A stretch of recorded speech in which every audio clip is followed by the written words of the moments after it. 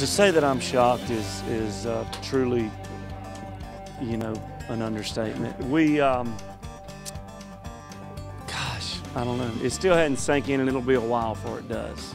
The mode was, don't tell me you can't do that, because we'll try.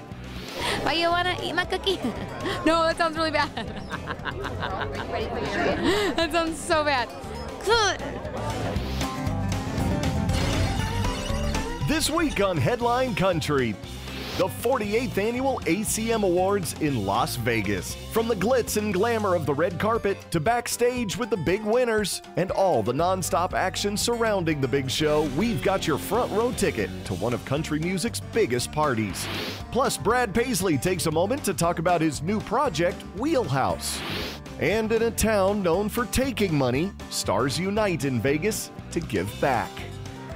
Hey everybody, we're Thompson Square. And Headline Country starts right now. Hello everybody, I'm Stormy Warren from the parking lot in the back of the Orleans Casino in Las Vegas. Welcome to Headline Country. This parking lot packed with fans, music, and events is just another way that the Academy of Country Music is expanding fan interaction during ACM Week and helping to get these people ready for the big awards.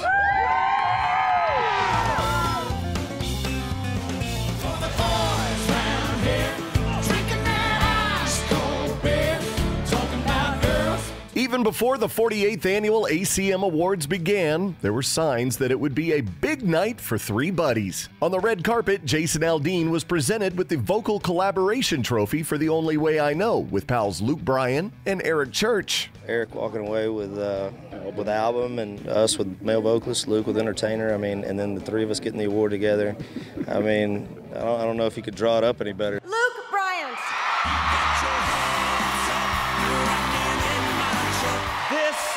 Is the defining moment of my life, and it means the world to me, and I will never take it for granted. I love you so much. To say that I'm shocked is truly, you know, an understatement. Album of the year is Chief Eric Church. If you had to pick one that I wanted, I mean, it's probably that one, because that's what we based our career on before we ever got any nominations. It was about records. For me, I mean, I look back and think about all the people that have, you know, won that award before. To now have my name etched in with those guys that's pretty special to me.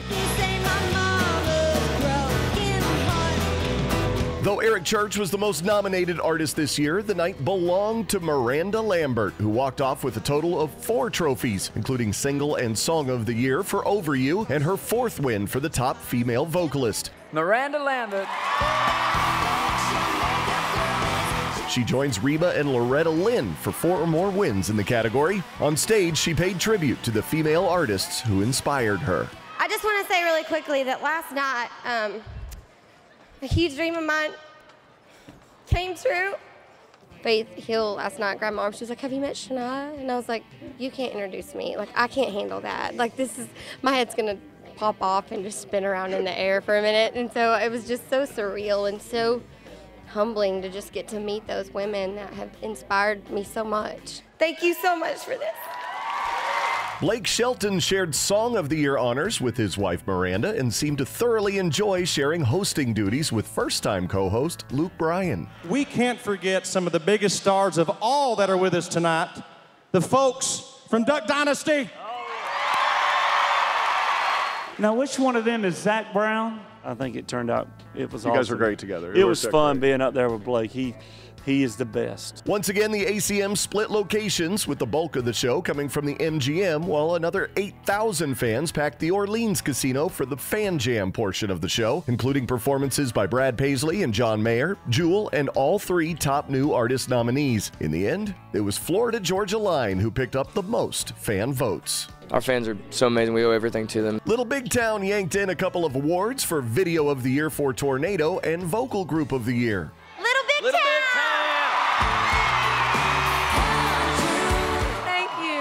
Thank you for giving us this moment. And for the second year in a row, it was Thompson Square winning the Vocal Duo of the Year trophy. To come back and do this a second year, It's nothing short of a miracle for us. I mean, we just never thought anything like this would ever happen to us. With unique performances, including a rowdy collaboration between Hunter Hayes and Stevie Wonder, the spotlight was definitely on the stars, but the night truly was built around the fans. It is a blessing to me to play for fans. Thank you, country. Thank you, country radio. My wife and I look at each other all the time and go, how are we here? How is this happening? And there's only one reason why it's happening, fans. Baby, you can crash my party anytime.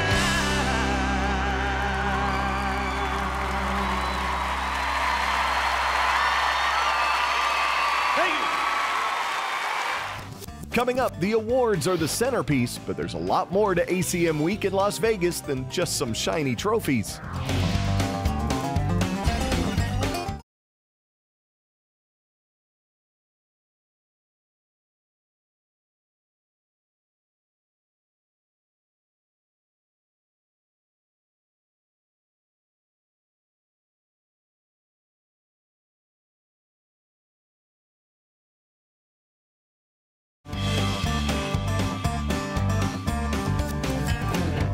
Welcome back to Headline Country. I'm Stormy Warren, back at the ACM Experience here at the Orleans Casino. In the days leading up to the 48th Annual ACM Awards, fans were entertained around the clock with nonstop music and events, part of ACM Week.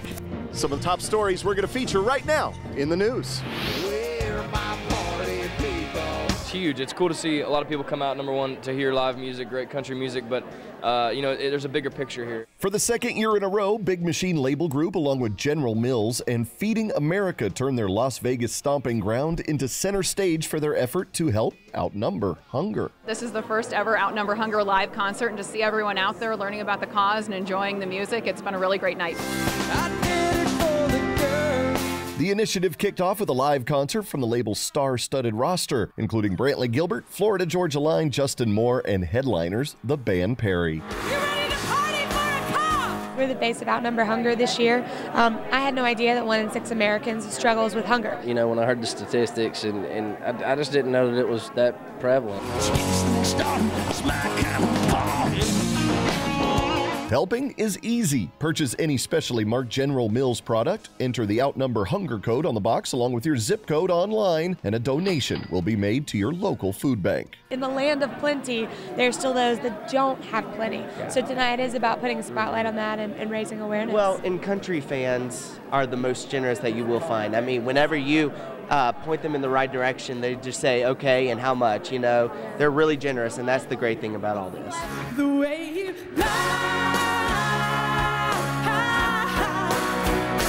Since its inception last year, the campaign has provided over 12 million meals. For more information on the program, visit OutnumberHunger.com.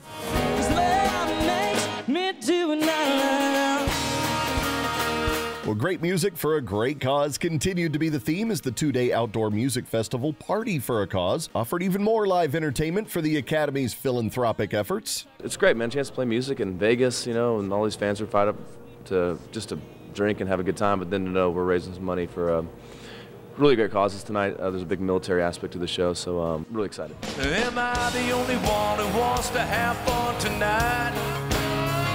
A lot of people don't really understand that the ACM is built on being a charitable organization. That is kind of what they're all about, and everything else is just kind of built on top of that. I'm no stranger to my sins. I've got skeletons.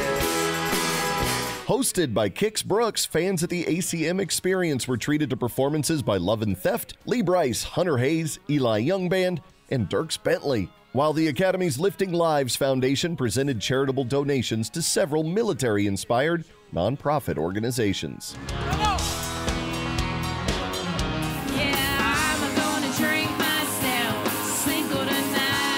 Just as the party was ending at the Orleans Hotel, across town, the night was just getting started as concert goers flocked to the famous Fremont Street Experience for 2 free nights of even more great music. I love playing any show, but I'm excited to play Fremont Street because the fans are crazy. I know the crowd's going to be great. They always are here in Vegas. It's a raucous kind of a place. My favorite part in anything we do like this is reconnecting with fans. It's going to be probably a little bit more amped than usual, but I like it like that. I'm expecting a wild time, and I'm going to be wild as a buck anyway. Headlined by Gary Allan and Jake Owen and featuring performances by Randy Houser, Chris Jansen, Jana Kramer, Kip Moore, Joe Nichols, and Sonny Sweeney, the annual event has become a weekend staple during ACM week. Anytime that you're reminded that what you're doing is being appreciated, that's a great feeling, and I love it. You know, I got in this business a long time ago because of just loving music, and now to share it with people that love it just as much as I do is pretty cool. Should've just called for help. You ran like hell that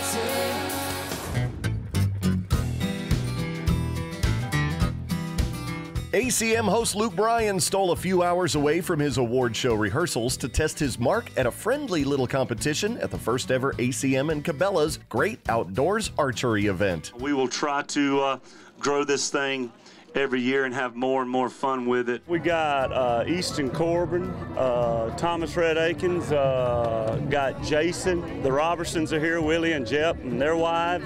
Kix Brooks here. We got a great artist turnout, got a lot of fans, and the weather's great. We're just gonna have a little archery tournament, shoot our bow and arrows and see what can happen. The fun thing about compound bows, it doesn't take too long to figure out how they work, and so it should be interesting. A lot of these guys are pretty good bow shots, so they hunt a lot, so it's gonna be fun. Hey, I'm just go out there, beginner's luck, maybe on my side. I don't care who my teammate is, I'll be ready. I'm just gonna shoot my bow, shoot my arrows, hit the targets, win the competition, hopefully. Just aim real straight and hope you hit something. Anyway, and not somebody. And celebs weren't the only ones getting in on the action. Fans cheered for their favorites from the fan zone, while some of the military servicemen and women also joined in the fun. Also during ACM week, Hunter Hayes celebrated his recent success with his record label and a few lucky Music Row VIPs by taking a spin around the track in some of the world's most prestigious high-performance cars.